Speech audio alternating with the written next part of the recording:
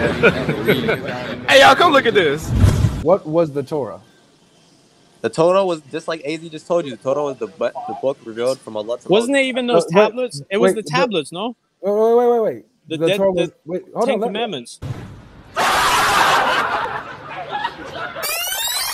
So 7157 says that the gospel that Muhammad believed in was written. In fact, your hadith even say that the gospel during Muhammad's time was written There's by no Waraka. problem saying that. There's no problem saying that.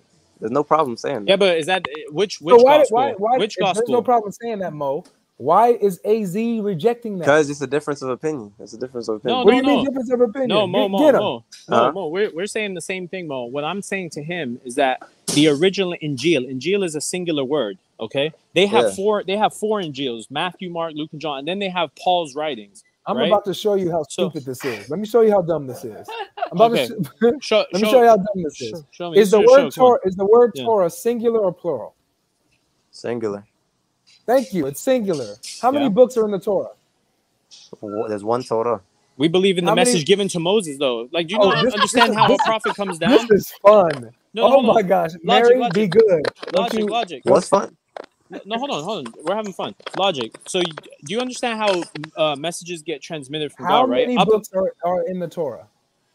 I don't know. Do you want us to go Orthodox, Catholic, or Protestant? Which one you want me to deal with? How about you do this? How about you do this? How about 88 books, 70 do books? the same thing you did for Messiah. Hold on. Do the same thing you did for Messiah.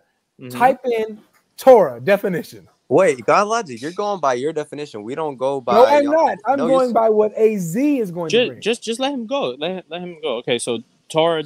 I'm typing in Torah on Google right now. Yeah, put in what is the Torah?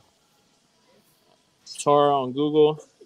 In Judaism, the law of God as revealed to Moses and recorded in the first 5 books of the Hebrew scriptures, the how many? Pentateuch or whatever it's called. Yeah. How many books? Yeah. Do we believe Do we believe Moses got 5 different books though? Is that what we say in Islam? You believe the Torah, correct? We believe in the message given to Moses, which was called the Torah. Brother, we believe in the message given to Moses called the Torah. Wait. Okay, what good. Do you think Muhammad thought the Torah was? No. There's a difference between what's in your hands. Like, look, I could still appeal to you about my religion using your book today. But the original ones given to them, forget New Testament because we're all going to argue about it. Hold on. Which one does Muhammad believe in? Does Muhammad believe in something that existed in the time when he was alive? If Muhammad, peace be upon him, believed in something else, he wouldn't have come with the Quran. So that's obviously a bad question because why would he come with a whole new book if he believed in those books? Okay, you're saying that he did not believe Godlogic. You got this one? Yeah, there's 2 differences of opinion on this. There's 2 differences of opinion. No. Let them bring it. They're gonna get technical wording, and I'm gonna spin it. No, we're not gonna get technical wording. So if Muhammad was presented with the Torah that the Jews at that time believed in, which is the same Torah that we have now, right?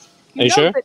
Yes, absolutely. We have plenty of copies. Dead Sea Scrolls didn't say that, but okay. No, they absolutely would. You goofball. You know that? My goodness. Hey, Logic, you know there's some books missing from that one. Don't play. Come on. Yo, yeah, that's definitely a fallacy because hold on. The Dead Sea Scrolls is an entire ancient library. So it has religious books and it has like accounts. Dead Sea Scrolls only has the book of Isaiah. So it's a whole library. And in the Dead Sea Scrolls, they have things like the Torah, among lots of other books, because it's a library. But anyway, yes, we absolutely know that what we have right now is the same thing that people had in the 7th century and the 6th century. No, right? That's not true because you don't know what they had. You don't know if they yes, had we do different. Because we have copies from before then. Okay, just because you have copies from before then. Forget that. We don't know. Guess what? Fine.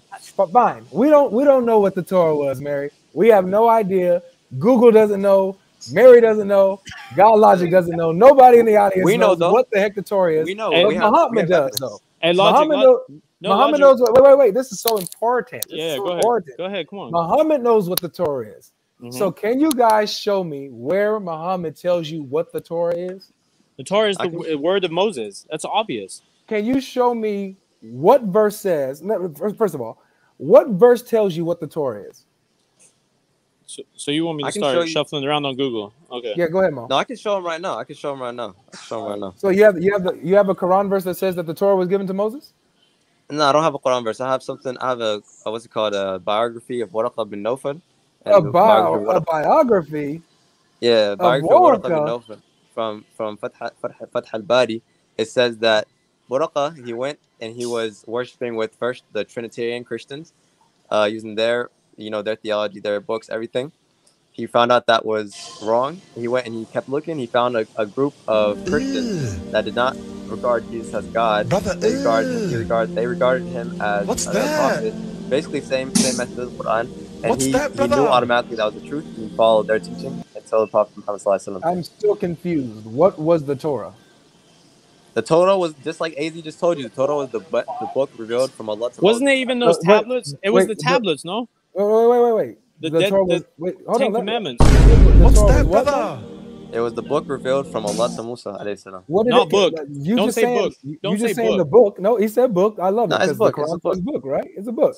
Yeah. Like, guys, you guys got to stop fighting amongst each other, man. No. Hey, Logic, don't try to do that. When me and Mo are on the same team. He knows what he's doing, bro. He knows what he's doing. We're on the same team. You can't split us up, man. Muslims are There's brothers for life. I'll go to where Mo's at right now and go pray 2 rak'ah next to him right now. We're brothers. Exactly, good. All right, so be brothers in this then. Okay. So the Torah is a book, is what Mo says. Yes. AZ says no, it's not a book, but we'll go with Mo for a second. Mo says the Torah is a book. Yes. What was contained in that book? It was teachings from Allah. You're not understanding what I'm asking. What are you asking? We already know that there's teachings in it. That's the claim. What was it though? It was a book with teaching. You know what the Quran is right now? What was the book? What do you mean? What was the book? It was the book revealed from Allah to Moses, just like the Quran was revealed from Allah to Muhammad sallallahu alaihi wasallam. It had teachings from Allah. Was Genesis, Exodus, Leviticus, Numbers, and Deuteronomy? We do not know. I cannot confirm. Wait, hold on. Logic. You can't confirm or deny. Wait, why can't you confirm? Why can't I confirm? Because, Mo, ask him. Wait. Why can't you confirm? No problem. We can't confirm nor deny that because the Rasul in the Quran it says that the Torah, specifically the people, they used to change the words in there, so we don't know if it's the same as the ones you have today. Hey, do this for me. Can you bring me a single Torah, a single reference to the Torah in all of history that does not contain Genesis, Exodus, Leviticus, Numbers, and Deuteronomy? Can you bring me a Torah like that? No, that's not the problem. That's not the issue we're at. That is the issue that we're at. Because you're making an ahistorical claim. Everything we know about the Torah historically Logic, you're acting like Genesis, the book was Exodus, Leviticus, Numbers, and Deuteronomy. Logic, can you show me anything otherwise? Logic, you're acting like these books were written with Moses. They were written 1,500 years after. Even you have to say that. Don't tell me were they written 1,500 years after? The earliest one you have. Another shuffle. I'm going with you, man. I feel bad about this double team. We're not double teaming you. Okay, so the Quran was wrong. The Quran was wrong when it says that Allah wrote the Torah for Moses. What did it say? What do you mean wrote it? He didn't actually write it. He revealed it. Well, no. Oh, did you guys not know that Allah actually wrote the book for Moses and everything in it? What verse are you referring to? Oh, let's get to it. Is that the word of Allah by chance? Would you consider that the word of Allah? According to your Quran, it's the word of Allah, bro. No, do you believe that's the word of Allah? I don't believe nothing in your Quran. No, I'm asking you personally. Do you believe the Torah is the word of your God? Of course.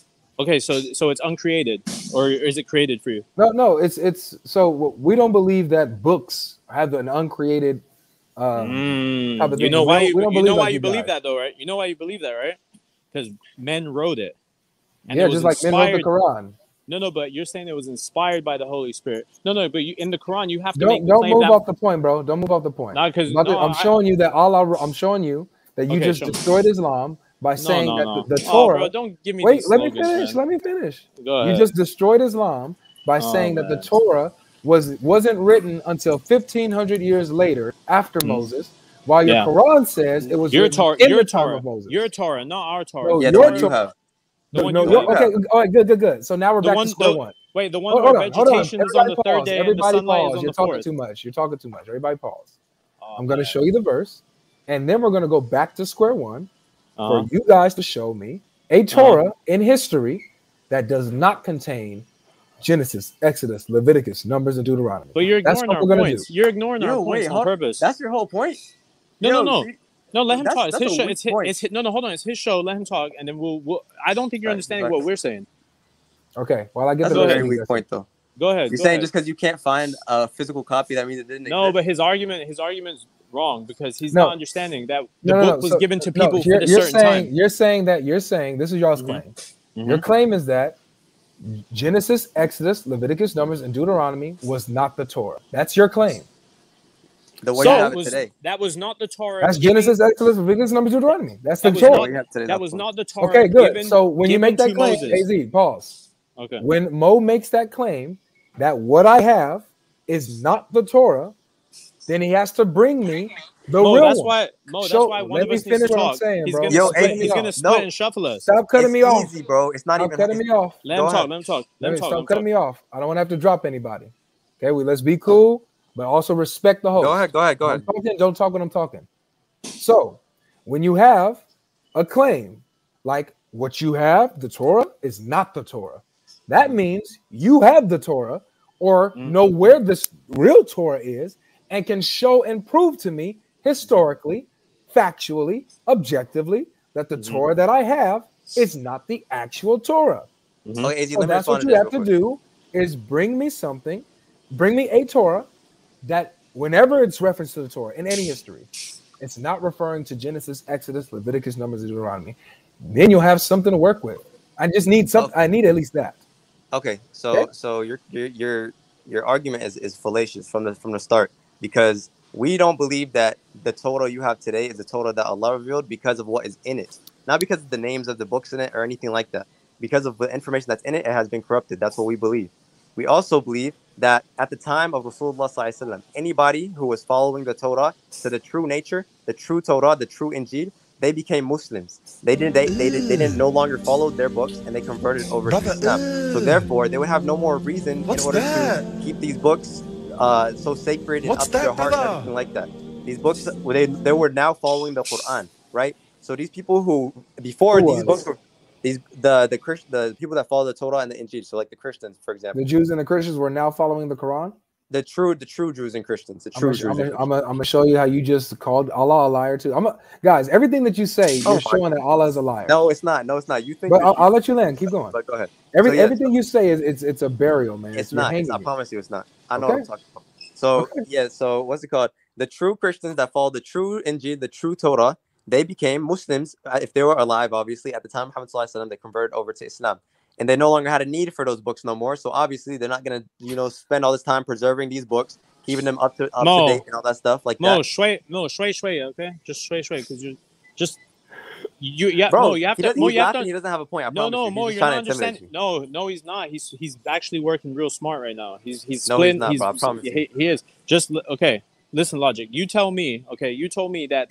Show me a Torah where the first 5 books are not in there. I can show you one. It's called 1,500 years between Moses' time and 1,500 years until that one was written. Now what? Okay. Can you show me any reference to the Torah that did not reference Genesis, Exodus, Leviticus, Numbers, Deuteronomy? But okay, I'm not going to show you. I can't show you that. Number one, and number two, it falls perfectly in line.